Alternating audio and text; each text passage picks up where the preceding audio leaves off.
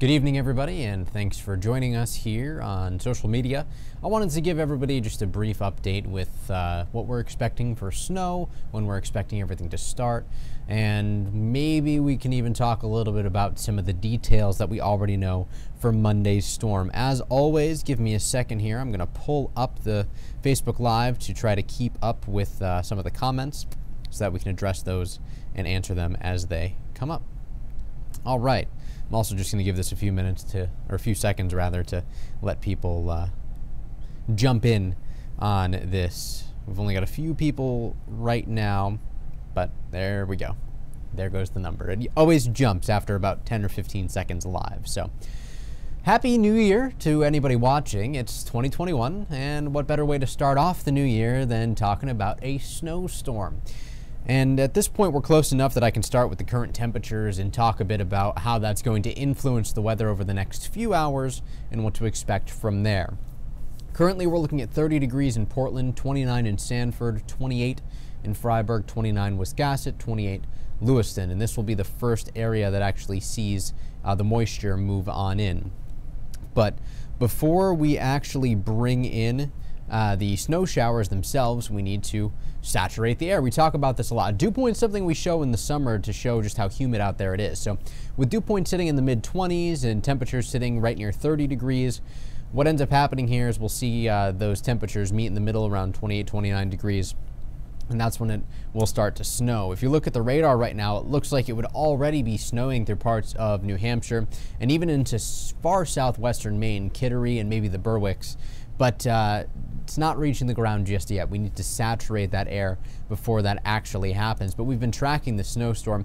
I was actually talking to a couple of my friends who live near Albany, New York, about the snow coming down, as well as some of my friends and family who still live in Connecticut, to just kind of figure out how this storm was evolving and see if we can tweak the forecast to be in our favor from there. So that's what we are dealing with, and I still expect snow to start up for parts of western Maine and northern New Hampshire around 11 o'clock tonight, and it starts to expand and spread through the overnight hours, and by the time we get to about 3 or 4 in the morning, almost everybody will see snow.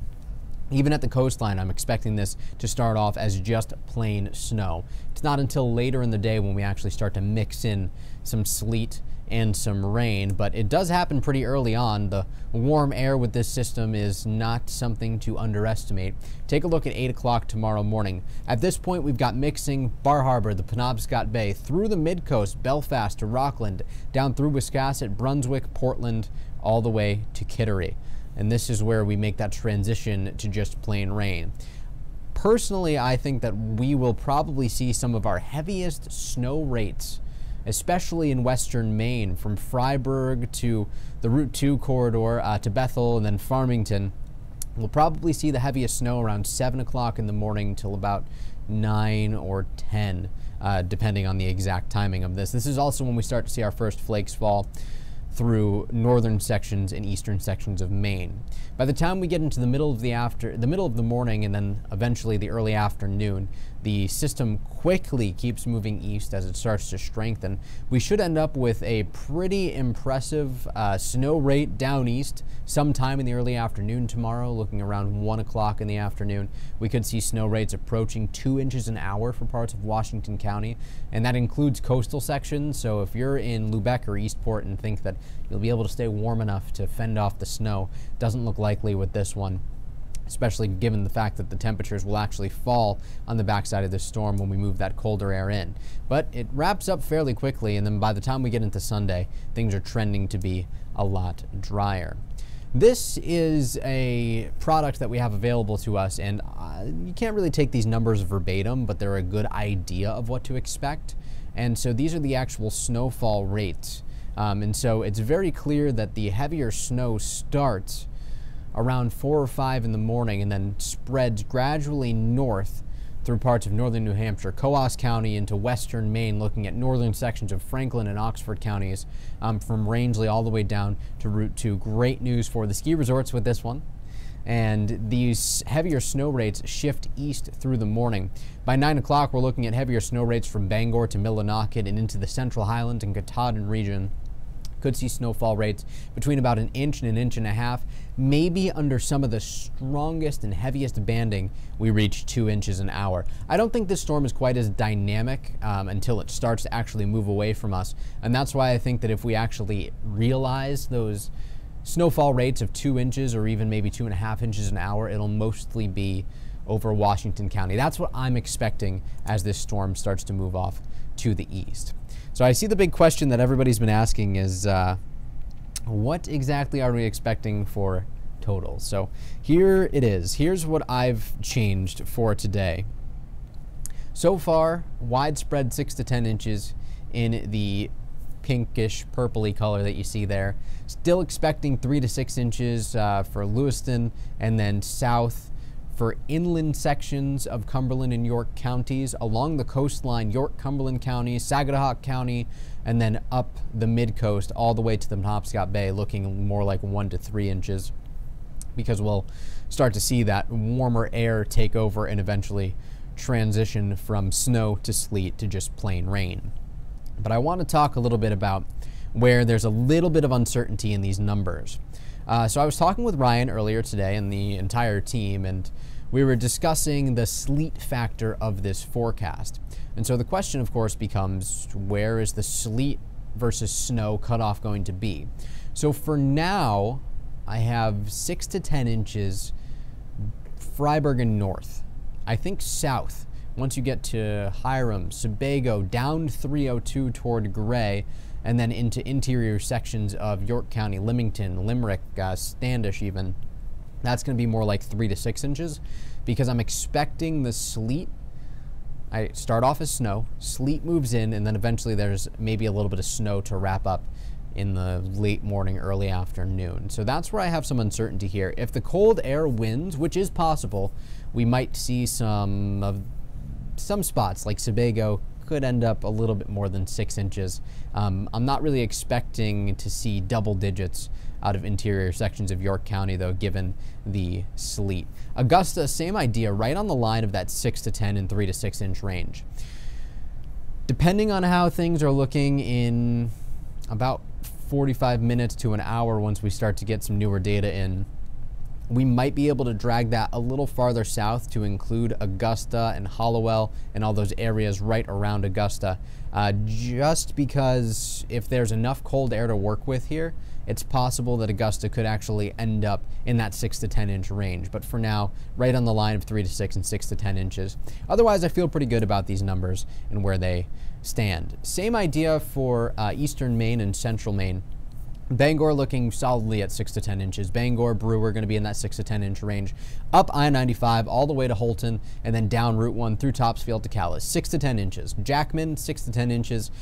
If there's anywhere that actually ends up closer to 11 or 12 inches, it could be somewhere between, say, Jackman and Greenville, depending on how the terrain influences that.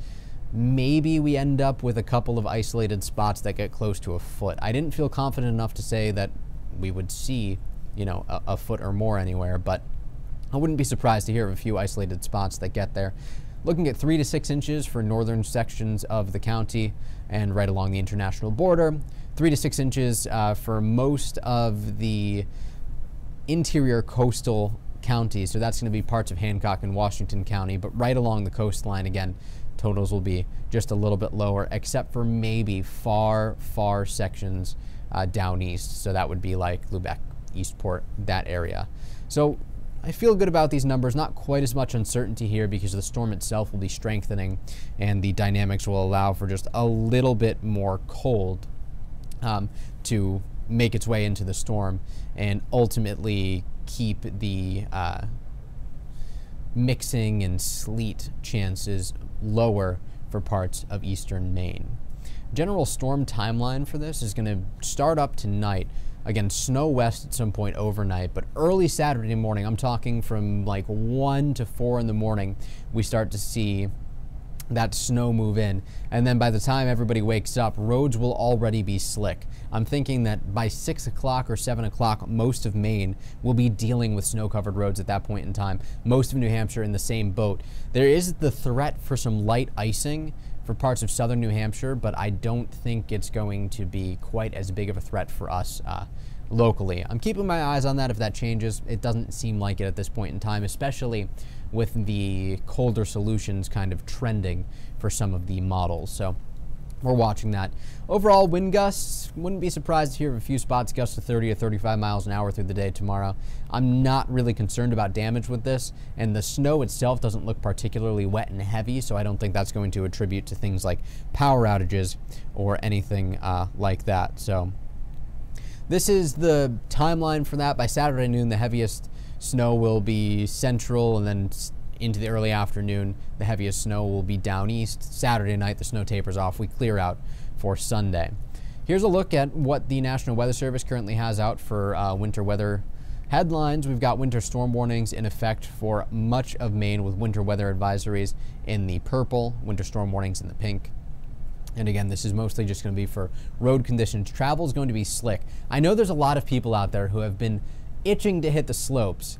And if that's the case, if you've been waiting to break the snowmobile out, if you haven't had that chance to get your winter recreation fix, just keep in mind that we haven't really seen a big widespread snowstorm yet. I mean, we have seen some snow, but this could be the biggest one of the season so far for like the Bangor area especially.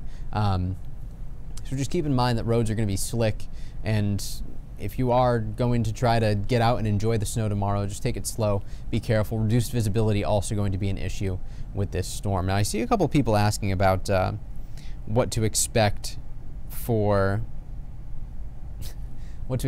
Monday. Monday's an interesting system. So here's Sunday. We'll have high pressure over us. We get to enjoy quieter conditions Sunday.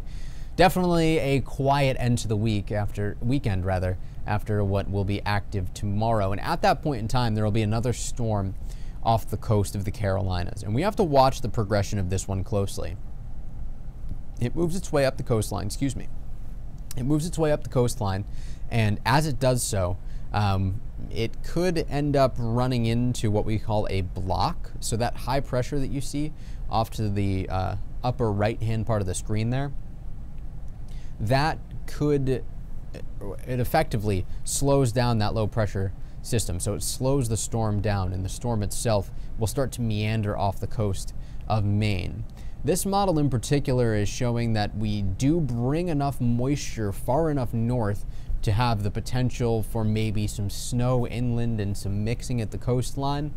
The issue with this storm and why it's a bit more difficult to forecast is, one, the track is very uncertain at this point in time. If it trends south, it'll go out to sea, and we might not see anything from this. If it trends north and it meanders off the coast of Maine for a day, 2 days, maybe 2.5 or 3 days, we could be talking about potential for some stormy conditions Monday, Tuesday, even lingering into Wednesday. And so that's why I think that this is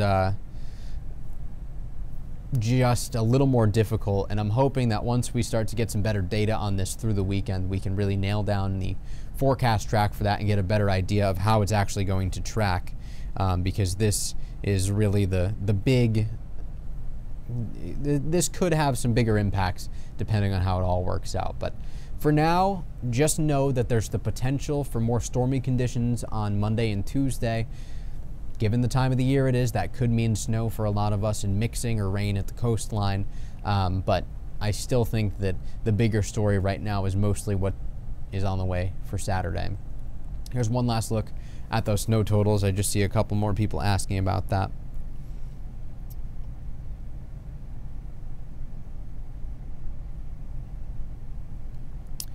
All right, I'm just scrolling through the comments.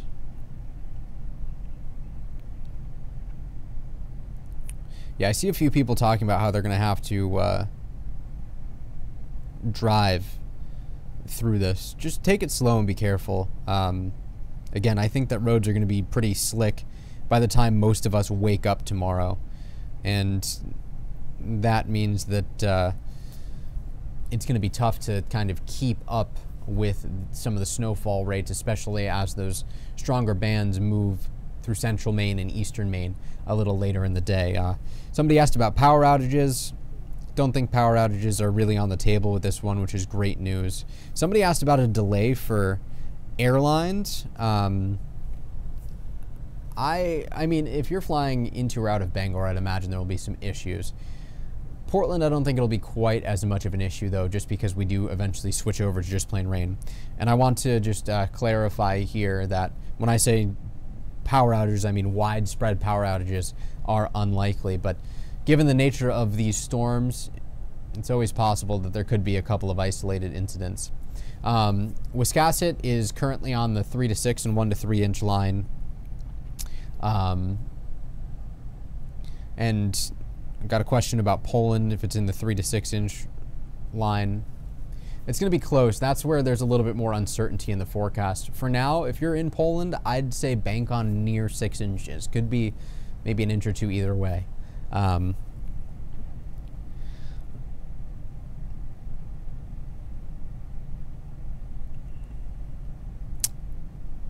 right, I think that's about it for these questions. Brunswick is right on the line of the 3 to 6 inch range, but I'm thinking it's more going to be like 1 to 3. It's actually a little farther inland from Brunswick, where I think we can really mix in enough cold air to not have to worry about that transition to rain. I know it's kind of tough to see, but that's why I have the zoomed in version pulled up right now, just so people can pick out their spots a little more easily, pick out their towns, where they live, where they work, things like that. And here it is again through eastern Maine. Somebody asked about Eastport. I'm thinking Eastport should be able to pick up a solid 3 inches out of this one.